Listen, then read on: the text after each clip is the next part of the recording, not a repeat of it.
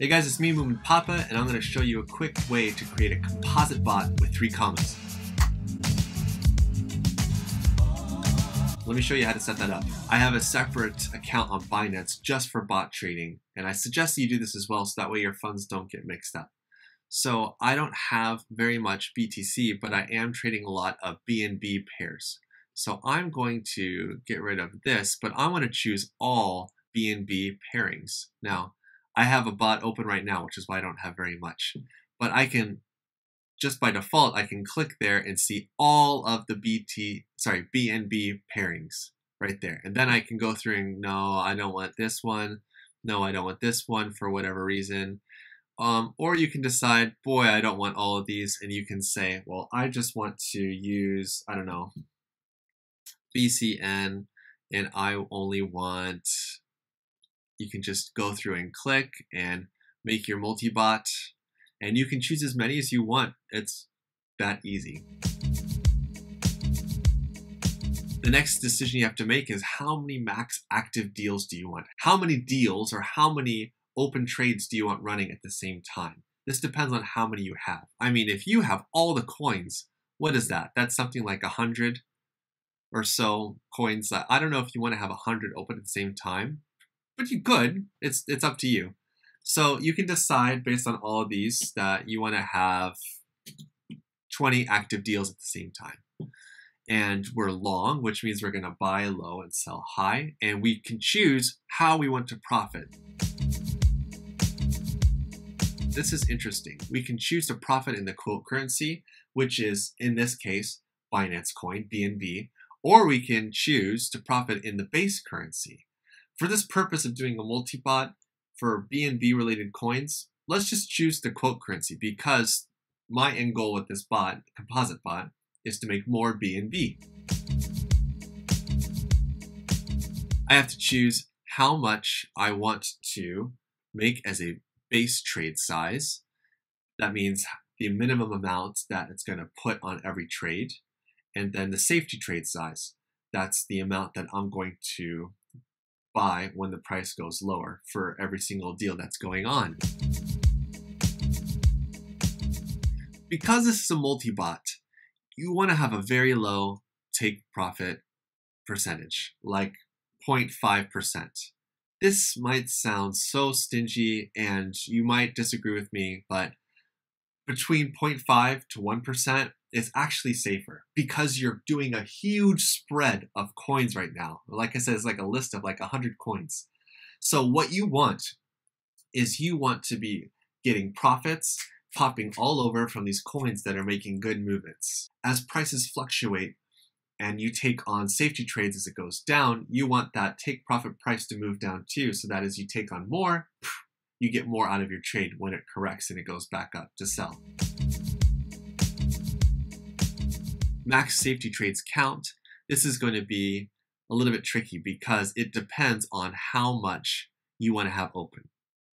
With these current settings, the default setting of 20 max safety trades is a lot. That means it's going to be taking 20 active deals times 20 max safety trades. It's a lot. Like, that's a lot of BNB. I don't have that much, so that seems like a crazy amount, but maybe for you it's not, but that's fine. But let's just make this more like 10. So that means with our price deviation that it's going to take on 10% at once. So we have 220 that we need, and I do not have that much, but it's okay. Just explaining it for you guys. So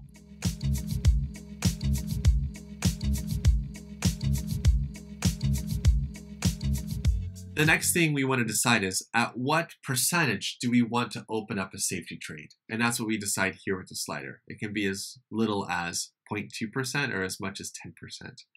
I think that choosing an amount bigger than your take profit percentage is actually a safer idea. So we'll just leave this set to 1. And now we can use this slider, the safety order volume scale, to decide if we want to backload or front load our bot.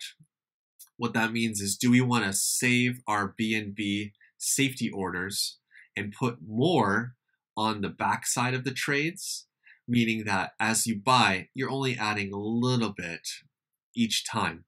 But as you get up to the 10th step, then you're putting on a lot more onto that 10th step. It's incrementally growing, exponentially, rather, is the word I'm looking for.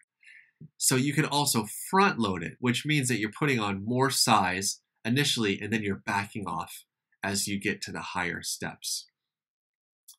Good trading practice would say that you might want to do the backloading method, but it just depends on your style and what you're comfortable with. You're going to want to mess with these settings to figure out something that works well and something that also meets how much you have and also your trading style. Now, here's the fun part. You can designate out of all of these coins, it's only going to start trades for coins that have a trading volume more than this set amount in a 24-hour period. Why is this good? Well, because you don't want to be trading the smaller volume coins. Maybe you do. Maybe you don't care. Maybe you want to trade all of them. So you're okay with just working with 10 BTC trading, 24-hour trading volume.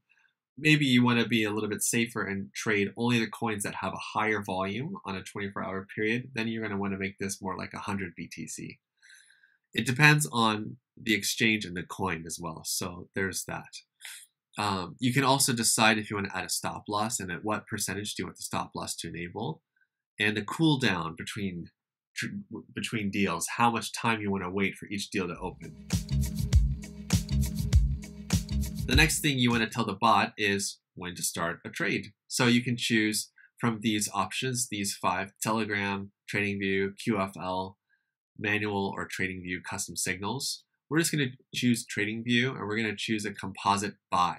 That's just an easy one to do and to set up. So that means that after the composite, meaning the multiple buy signals have been met, it's going to send a signal to the bot.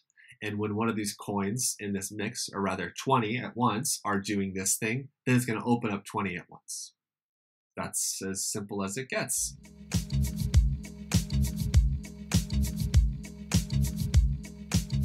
So another tip I have for you is when you're looking for coins, maybe you don't know what to look for necessarily. So you could just go to Binance. I mean, we're trading on Binance anyway.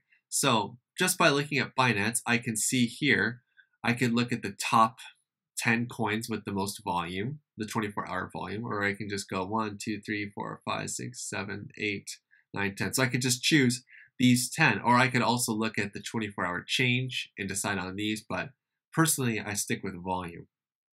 So looking at volume, I'm going to choose, not bad, here we go. I'm going to choose Nano, Vet, Neo, IOTA, ADA, and note that this is going to change. The market is living and breathing and moving and changing all the time, but this is just another method of looking for coins that might be good movers that have a lot of volume, and that'd be great in a composite bot for you. After you've decided what coins you want to use, create the bot, and don't forget to start the bot.